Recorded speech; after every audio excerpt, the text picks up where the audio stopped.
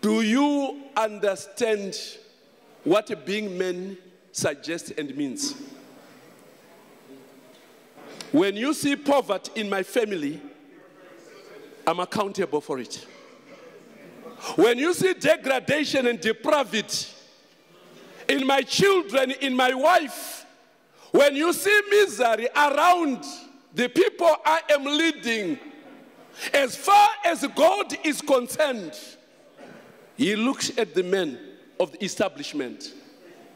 This planet is at the mercy of men. It is at the mercy of men. The bombs that are flying are coming from men.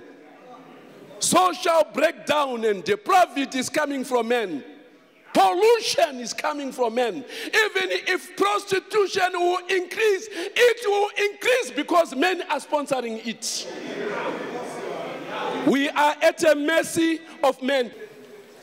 God is calling us out of lifestyles that destroy health. You sleep with that woman and bring a killer disease to your wife, and sleep with a different woman and bring a killer disease. Everything is deposited into this faithful woman. Faithful.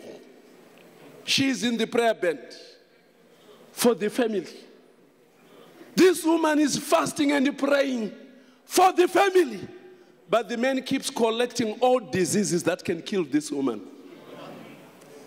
If we are to redeem that girl, redeem the father.